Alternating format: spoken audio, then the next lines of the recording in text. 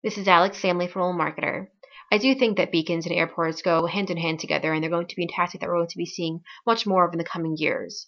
Ultimately, their goal is to make airports even more welcoming and less stressful than they already are. When I'm at the airport, I usually am quite frazzled, and I'm always checking my phone to see if there's been any flight updates or flight delays. So having beacons to transmit signals to my phone and send me push notification if there happens to be a delay, if the gate changes, or if the baggage claim number changes, that would be extremely beneficial to me and to other travelers across the nation. It would also be great business for retailers and restaurants that have bricks and mortar stores in the terminals to be able to send push notifications and various deals to really drive in-store traffic and make sure that they're getting as much business as possible. So ultimately, I think this is definitely a win-win. I know the consumers are still a bit wary about letting their phone take some personal data, but ultimately, it really is a meager price to pay for the contextual, relevant content that you're going to get.